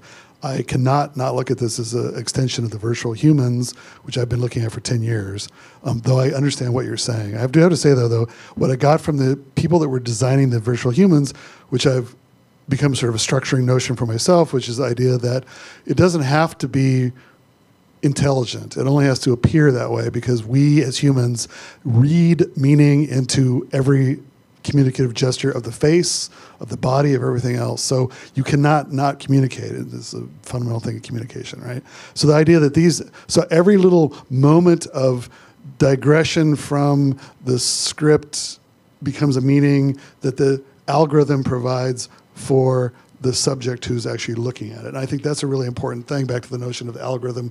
I wrote here, the algorithm becomes a structuring agent of the machine consciousness. And again, he's a machine. I mean, there's a real Pinchas in the world, but there's also this representational body. So and the notion of the third space, which is kind of in between, it's again a thing from psychoanalysis, which is the notion that there's these sort of two unconsciousnesses that are communicating across this sort of, spatial relation. And it just strikes me that one of them doesn't have to be actually communicating because we read into it so much meaning that we believe the communication is happening. And again, these other engineers that created earlier iterations of this kind of stuff said it doesn't, the problem with AI is it's trying to replicate human intelligence. Well, it doesn't have to. It only has to replicate the intentional structures of human intelligence, which is the semiotics of the face of the human. And I think that what's fascinating about Pinchas is he does that greatly. And that's what kind of structures my interest. I think to get back to this issue of ethics, for me, the contract between the user in this case and the testimonial object or subject, whichever term we want to use to describe Pinchas, and a lot of that has to do with duration and context. So if you're asking a question of Pinchas, and that question is genuinely, let's say if you ask him a question relating to what was the most traumatic experience you had in your life, and let's say it evokes an answer that does in fact speak to trauma, but maybe not to the most traumatic experience in his life. It is true to that moment in that testimony, but not to the larger duration of his testimony. And so this is not a form of testimonial engagement, which for me is about duration, about the duration in which you have an active listening.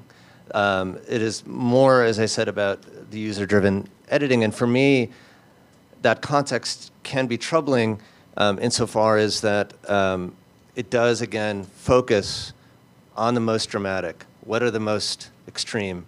What are the most kind of eventful moments of your life?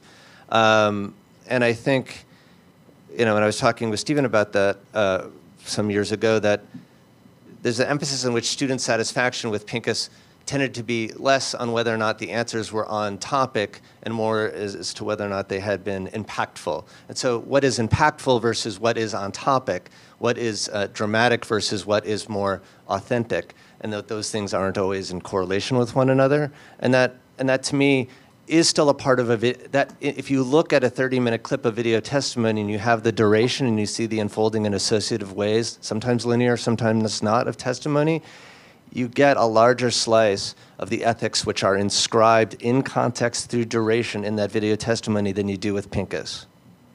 It doesn't mean it's not possible to harvest that from Pinchas. But I do think the conditions of possibility, to reuse that word, aren't conducive as it currently exists to that kind of duration through which we can have the ethical contract maintained. So as we shift to sort of a broader discussion among all the panelists, I think I'll briefly use my prerogative as chair to sort of ask a question myself. And this question has two parts, and I want to be able to have everybody else ask the question, so I'll keep it very brief. One of the things that really strikes me about this project and at the Shoah Foundation and the way that we're talking about it in general here is the use of the term and the terminology of archive and archives. It seems to me that there are a number of ways in which this kind of language and idea is important. In as much as we can talk about archives as having certain kinds of meaning and purpose to them as to why people create them, why people call things archives as well. And I can think of at least two of these types of meanings that are relevant in this context. One of which is an epistemological framework, in as much as archives are seen sort of in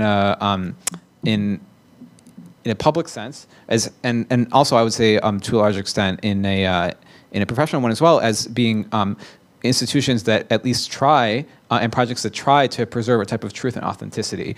And secondly, and this is also relevant to this particular project, is that archives are notorious for their efforts to control access. And to curate not only materials, but also who can access them and what kind of questions can be asked of them. And so the question that I want to ask about this is, what is the meaning of this attempt at authenticity? And what is its utility? Is it really necessary to have an actual Holocaust survivor who people are interacting with? In as much as, like, Stephen was talking about sort of our inability to easily project forward what technological developments will be possible in 15, 25, 100 years.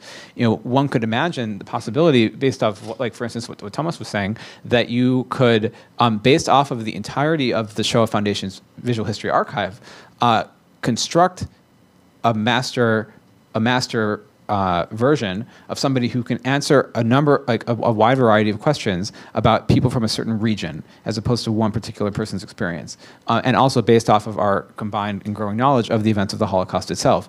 So, if you'll allow me to sort of imagine, one could think that you are on a tour of a concentration camp, and they give you some sort of augmented reality goggles where you have a Holocaust survivor, so to speak, who walks alongside you and talks to you about the things that you're seeing, not based on any one individual's experience, but based off of a combined set of information that is then been recorded by somebody who is not necessarily an authentic Holocaust survivor, but who represents a wider experience in that particular space or otherwise. And I was wondering if you could maybe comment on this question of what it means to have an authentic experience for the individuals who are encountering this, especially as we enter, eventually the age, when the Holocaust survivors are going to pass away.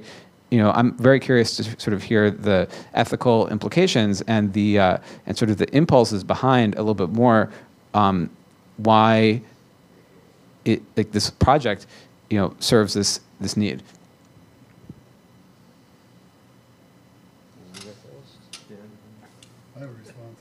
Yeah. Oh, sorry.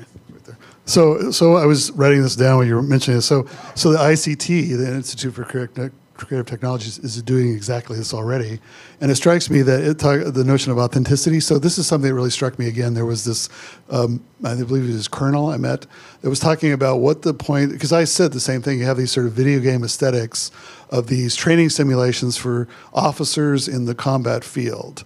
And I said, but it seems like you're still not getting the wind, the rain, the heat, the specificity of individuals interacting with you.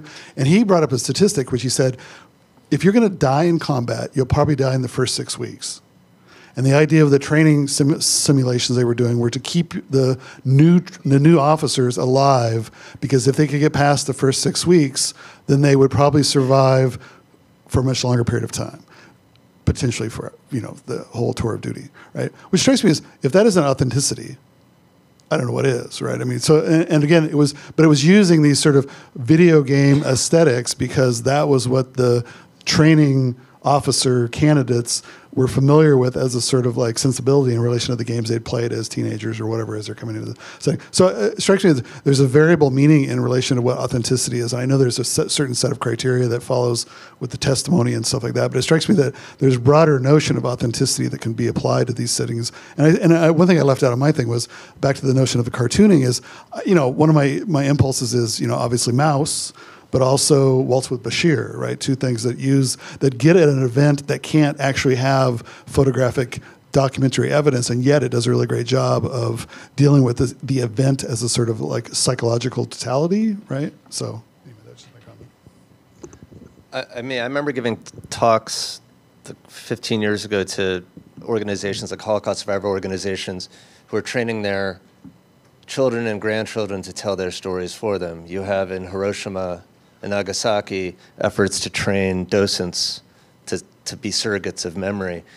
And yet the NDT project, I think, has taken off much more so that, say, in relation to the second and third generation testimony efforts, precisely because there is this need, I still think, for the embodied authenticity of the survivor, and that there is a relationship between his or her kind of bodily, embodied presence and the historical experiences that they directly encountered. And I still think we're not at that period where we can have this kind of composite. I think inevitably we will get to that point, but I still think there's enough anxiety, to use a term that's circulated quite a bit today, about the physical departure, which I still think we need that embodied real, right? Embodied in the person of the survivor, whether it's in this form or in some other form. That can't yet be a composite. It has to be a more direct connection to the individual. And specifically to that point, actually, in the creation of the New Dimensions project, our contract with the survivors is that their testimony, that their answers to the questions will remain whole segments, that they will not be digitized, they will not be edited. There's one proviso there. Sometimes an answer will contain two distinct stories or two distinct answers. So we do have the ability to split. So if there's a self-contained answer within the answer that's given, then that can sit alone as a sub-answer, if you like, if it answers a specific question. Actually, we've not done it yet, right? But we have that ability to do that.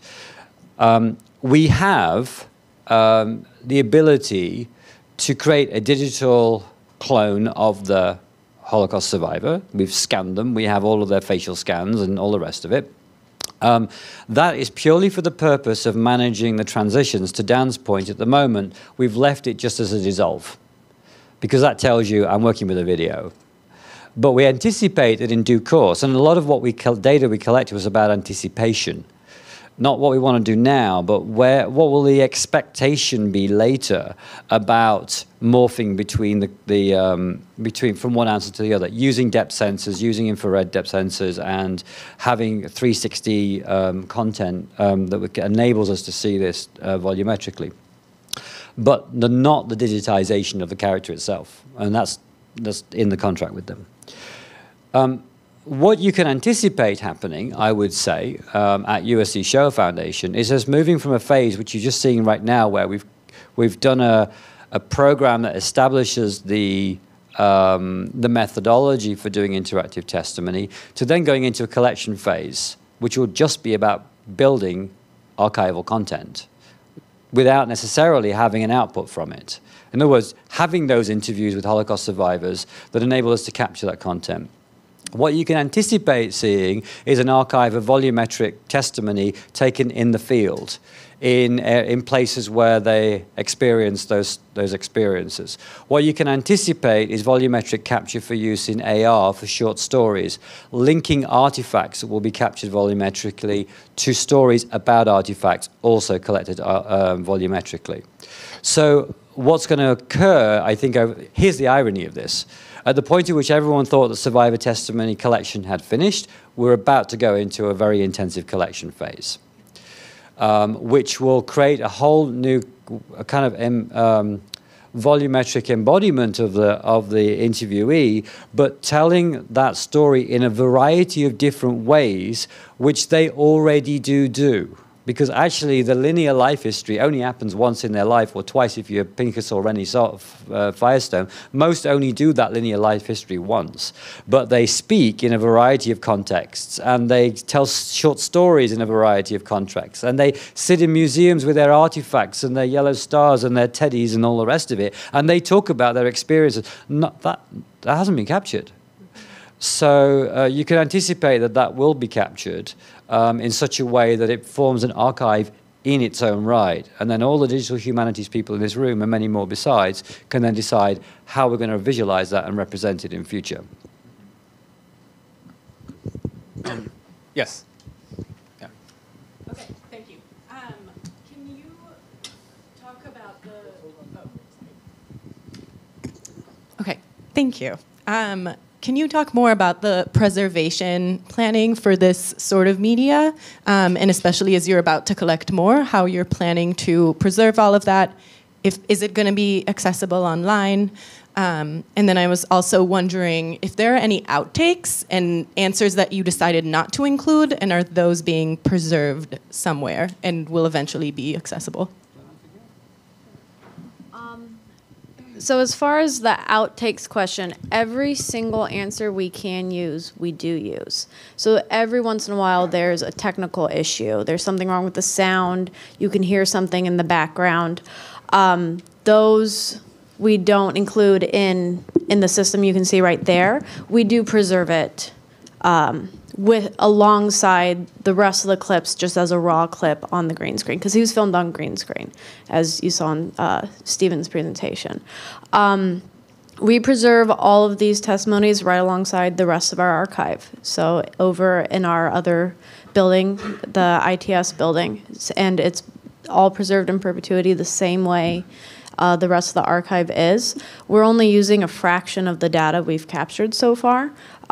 Each survivor was filmed with somewhere between 50 to 116 cameras.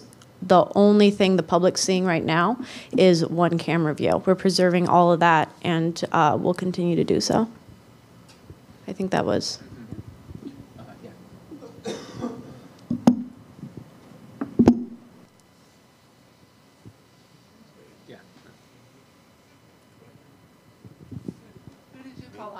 Yes. Thanks. And I'm looking around at the people in the visual panel tomorrow, and I'm thinking about someone who's really been very much in control of this environment, someone who's a cartoonist, someone who's a film studies person, and someone who's done documentaries as well as many things, and yet no one has talked about form. You haven't talked about composition, you haven't talked about color, you haven't talked about the fact that it's a full body as opposed to a torso, very much different than other kinds of visual strategies. And so I'd like to hear something about form here. How is the form related to the content, and what does that mean in terms of this as it relates to other kinds of testimonies, which, for example, are not full body? You know, so even that, they're not elevated. They're not, you know, so there's a lot of formal elements here. And since this is actually a panel of people that are very sophisticated with form, I'd like to hear about it. Lighting, composition, color, all of those things. How does it relate to the content? Okay. So data is collected as raw as possible. So the lighting conditions are it's a white light. That's not directional. It can be directional if you want it to be. So here's the thing. We can change how that form looks under lighting conditions. We can color match the color temperature of this room to that image.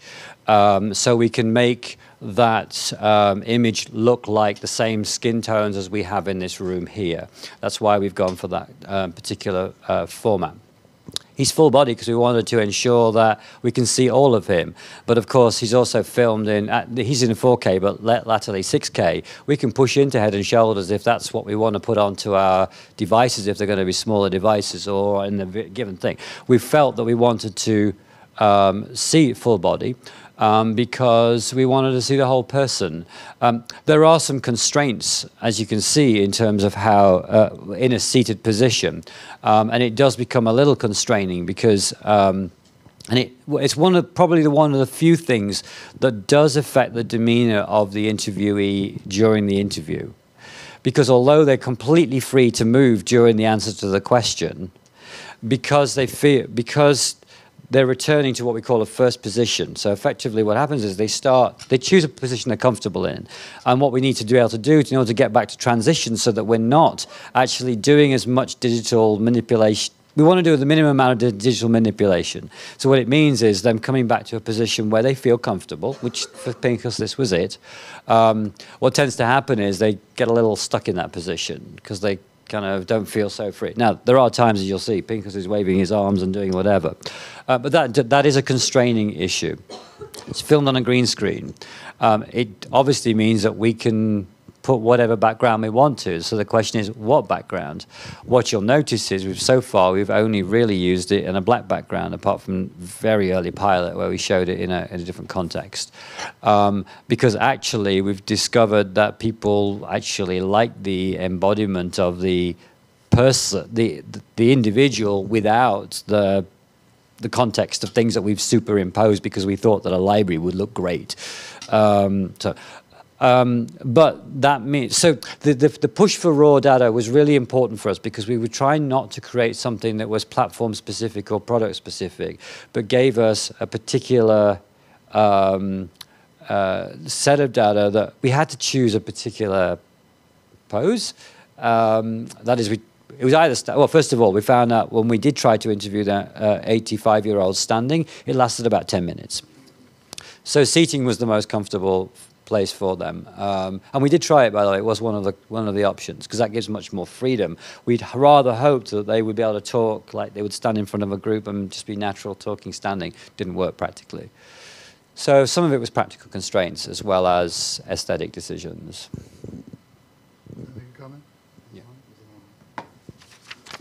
So I have to say that my answer is the comic book I gave you, because actually that's just a little tiny portion. I have like 10 notebooks full of Pinchas drawings. I've been drawing Pinchas for the last, actually it started about the time I got done talking to you.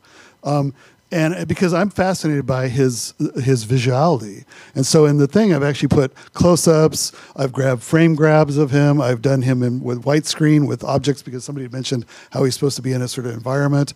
I've done that. And I've actually, if you look at one of them, he's tilted forward. He never does that. I've never seen it. Maybe there is some moment he does that, but he does not do that gesture. And I thought to myself, what would he look like if he did do that? And so I've sort of, so again, this doesn't really focus on that, but I've sort of actually been like, I understand the visuality of him incredibly well because I've been drawing him so much, even the position of his feet and the position of his hands. His fingers move sometimes. He spreads his fingers out and his legs kind of back and forth. Now it may seem like, well, superficial or something, but that is what makes him human, right? And so I've tried to treat him in the way of visualizing him. And what I'm sort of working on, I'm trying to imagine him as a human, because that was a number. At one point, I said something about virtual simulation. I was like, "Whoa, he's real." And at the time, I kind of poo-pooed that. But I thought, we again, the projection of us onto the subject, and so I've been trying to do that. So I know it's not at all what I love the maps and the various GIS data and stuff, and I'm totally sympathetic to that, but I'm trying to go the other direction, which is what does the user experience with. So there's a little Fleischer cartoon in there, version of him on the back to make you happy, because he makes me happy, right? So that's my grandfather actually, but it's Pinchas, right? So I think there's affective levels that the visuality brings forward that could be mapped as well. Now it's not so systematic in this thing, but it's there as a possibility. So I'm just saying that as an addendum to what you were saying. But and I think one of the reasons we show the whole body, even though, as Stephen said, they don't tend to move as much in every single clip, there's such small movements when they're talking. You see them start tapping their feet when they're thinking about certain things or when they're relaying certain things. They itch at their leg, or they're tapping on the chair. Those little small things that really is what makes them human, because they are human. You see, and if we were to just catch from the chest up, we'd be missing that. Even though it seems small, it really adds to it. Well, I still think there's something about the scalability of him that actually engenders not a full body encounter, but actually still the eye contact. For me, it's still about the eye contact, and whether you had shown him in medium close-up or in his full body. I used to idealize the notion that if you show, and I still believe that if you show a whole person in body performing testimony, that you'll see precisely those gestures of memory that you wouldn't see with a medium close-up. But I think because of the particular kind of constraints that one has to have, also because you need to have some sort of continuity with Pinchas, so it restrains the full gestural expression that you could have, not within the particular chunk, but certainly across, so that ultimately he goes, here he is in his waiting stance. Here is Pinchas, the screensaver, right there. And it's interesting because he's waiting silently for you to, he's nodding his head, waiting for you to ask him his question. And there's one point when I asked him a question at the Holocaust Museum in 2016, I said, what is your biggest regret? And he appears in this waiting stance. And I watch the other people in the room trying to react to his silence, and they don't know what to do. And there's this awkward moment where they want to interrupt him to say, well, what are you going to say? And then right before someone's about to ask him a question, he says that I cannot remember my sister, that I cannot be with her, my twin sister. So this idea of the waiting stance that you have him here as almost suggesting silence, right? That he is always kind of about to speak or waiting for you to trigger him into speech. There's something there that I think has a reception effect on people who are using him, where they're not quite sure what to do with this waiting stance, and that there's something kind of liminal for that in that moment. He agrees with you. And he agrees with me. He's not, yeah, so. I think I just want to say one other thing about this. The concept developer, Heather's not here this evening, but she was very, very clear about certain things. Had to be human scale. Had to answer questions without a docent or without an intervention. You've got to be able to walk up and speak and answer wherever you start from. Has to be eye contact. Difficult, by the way, because then we had to then ask the Institute of Creative Technologies to create a contraption that would allow the interviewer to be able to speak, because they have to look straight into the lens. So the only way you can do that is by them looking into this 45-degree mirror and then creating this connection through the mirror. Those sort of visual concepts that she insisted on, which forced the technicians to start to think about how to actually do that, to get to a point where you move it from the flat and non-eye contact image. There's another form of volumetric capture done by a company called 8i, and its big failing is because the cameras are all around you, there is no eye contact with the subject ever. Even if you chase them around, you can't actually get eye contact with them because there's no point of. In other words, there's not another human being on the other side of the lens. So you have to have that connection with the human being that's asking you the questions to get eye contact, because then it's a real eye contact that actually took place between me and him in reality, because I was the one that interviewed him. But it's actually genuine to the content that he's giving you at that moment, because he was relaying it at that moment, eye to eye. And the other volumetric stage that we could have used but don't use doesn't allow you to do that, because you can never really get that full human interaction. So kudos to her. She kept us kind of true to those elements, knowing that they were always going to be, he's still a digital, video character in a sense. Well, he is. But trying to sort of drive to what's the instinct as a human being when you talk to another, and how close can we get to that, knowing the limitations. And I'm really sorry to have to tell you, I was due to speak at an event on campus at 7:30 this evening, and the event got moved to Beverly Hills. So I'm actually going to have to just duck out at this moment and run for it.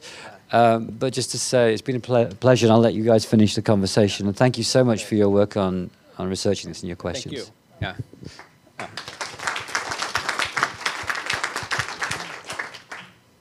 So even though Stephen has to duck out, we do have time for one or two more questions. So maybe if I can collect the last couple questions, and then the rest of the panelists can sort of say a brief concluding word. Yes, do you want to? Yeah. You go ahead. I was also about to ask Stephen, but I guess that's a couple of questions related to Noah as well. So I want to go back to the question of whether this can count as a testimony or not. And I don't think this is a problem of nomenclature, of how you name something, but one of the basic, I think, the foundational principles of a testimony in literature, at least, is that it is audiovisual testimony, is that it is non-edited. And yet, Noah has used repeatedly the notion of a user-driven editing, right? That's the meaning of the still camera. That's the meaning of the non-edited process, video recording. So what's going on here? I mean, this is foundational in the sense that it has multiple layers relating to ethics, methodologies, narratives behind the very notion of the still camera and the non-edited interview. And this takes me to the second, I think, foundational principle of the audiovisual testimony, which is context, in the sense that the testimony itself is produced through interaction. And we experience this interaction. I mean, it's not hidden behind an algorithm. It's there. We might not be seeing the interviewer, but we are listening to him. So we are kind of participating in a discussion here. So discussion is foundational, is essential to the notion of testimony. Now, if this is the case, then what is this? In the sense, I mean, I'm not disparaging it. I'm just asking whether we see a rupture here, a kind of a paradigm shift. This is something different. Or whereas this is kind of an augmented testimony 2.0. And I'm rounding this up by actually hijacking Adam's question and asking if the moment of the audiovisual testimony, right, was related to a historiographical shift as well, right? We wanted to record the voices of the survivors in order to get to know something. Now, if you already knew everything from the start, why conduct the testimony? I mean, what are the new kind of questions, the new kind of historiographical problems, issues, that this kind of technology allows us to perhaps answer or pursue? Thank you. Thank you. Is there maybe one more question to sort of wrap up, and then we can turn it over to the panel? Yes. Yeah. Even before we had access to this technology, we were already experiencing a filtered or an edited version of who or what survivors were. One was because they were dying out. So we're left, even before this type of technology, with being able to interview only people who were children as they survived. We no longer have adult memories that are being captured. And also, of the people who made appearances at universities and museums, to be able to give testimony to people who were not familiar with survivors of any type of conflicts. People were chosen who would not be a wild card. I mean, we all know that human beings of any group or nationality have quite a variety of personalities. And the people who had personalities that would answer in any sort of unusual fashion could certainly not be the ones that were being put forth at museums or schools. So I think Pinchas is like the most distilled version that we're getting now, because we have to have somebody. It will mainly be young people who are seeing Pinchas or the several others who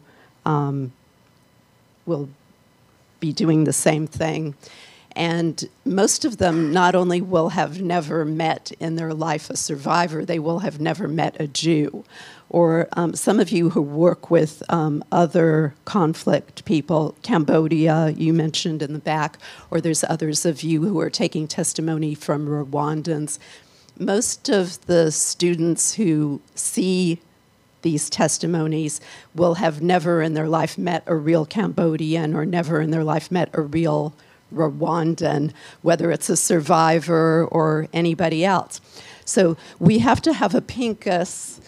I imagine Pinchas is selected because people would find him identifiable, because they wouldn't mind thinking, oh, Pinchas wouldn't be a bad grandfather to have. And so we're left with, we're going to be left with something that's an icon. We're not going to be left with anything that represents a wide range of survivors or a wide range of experiences, or even a wide range of looks, because the look of the survivor has to be one that everybody would find likable.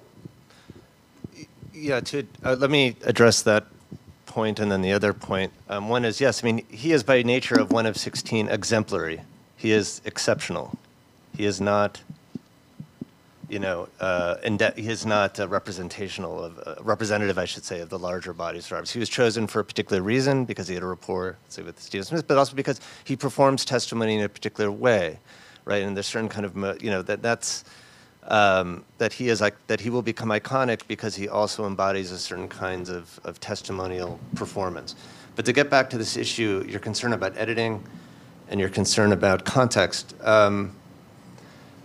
the placement of the camera is in itself an act of editing. Are you covering the entire body? Is it a medium close-up? What questions you ask?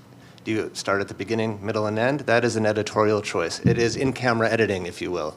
So, I mean, I guess I'm haunted by the legacy of doing my qualifying exams in film and media studies in this very library, and Bazan's notion of, you know, even when you place a camera, you know, the bicycle thief, oh wait, that's not reality unfolding in front of the camera. Even that is in itself an editorial process of how you place the camera, the questions that you ask, having a sequence, having a beginning, middle, and end, that all constitutes an act of narrative emplotment, which is in a sense also editing.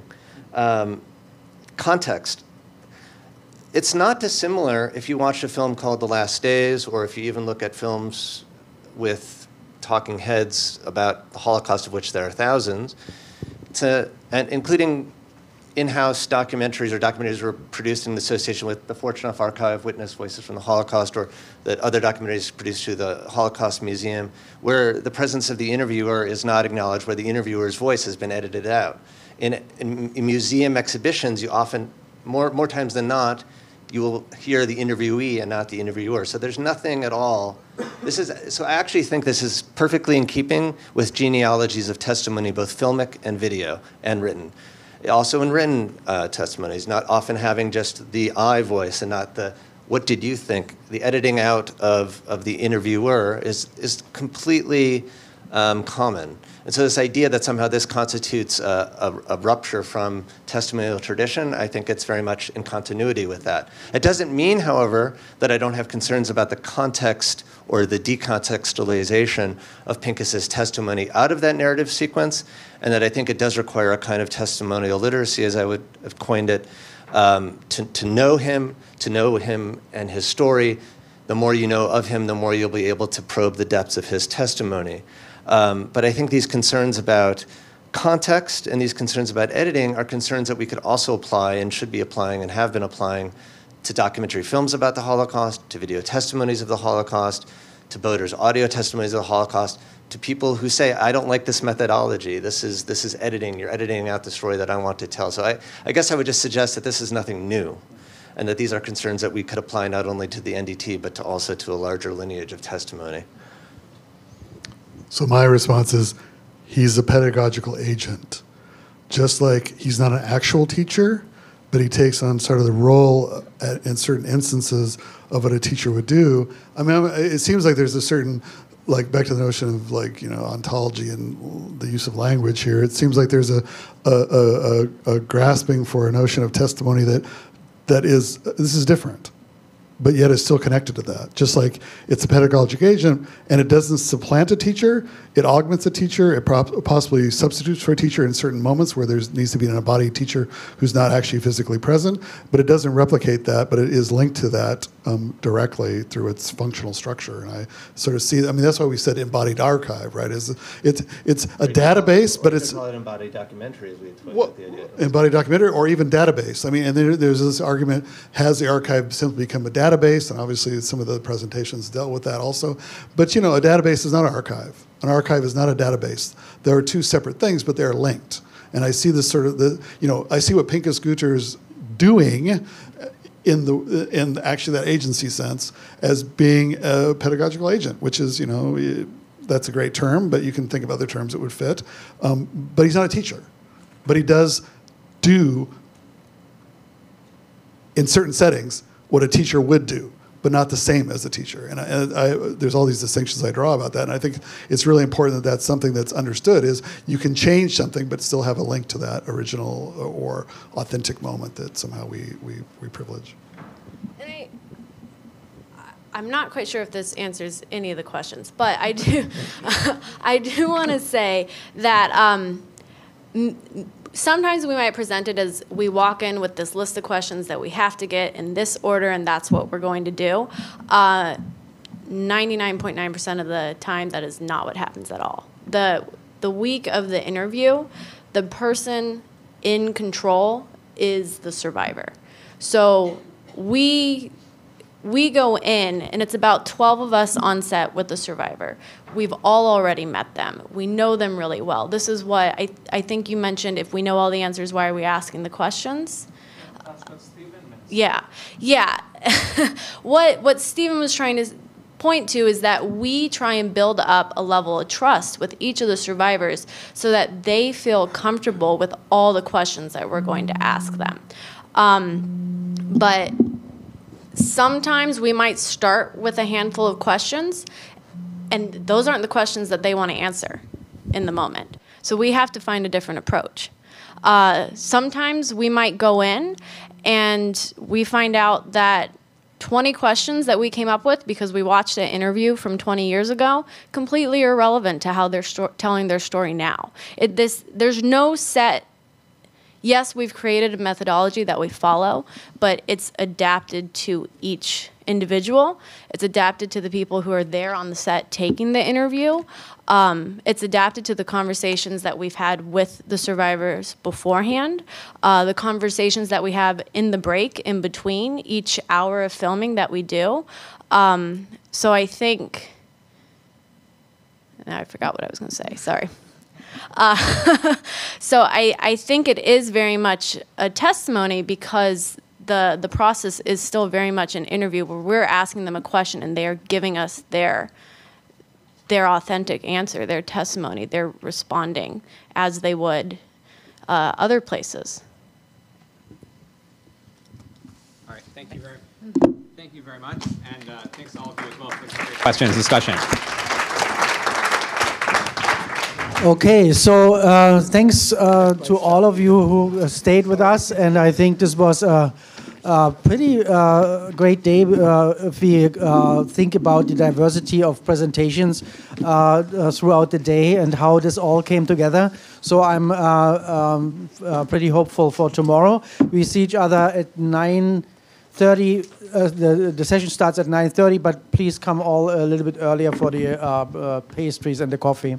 And so, so I would want to thank the panel, everybody, and see you tomorrow.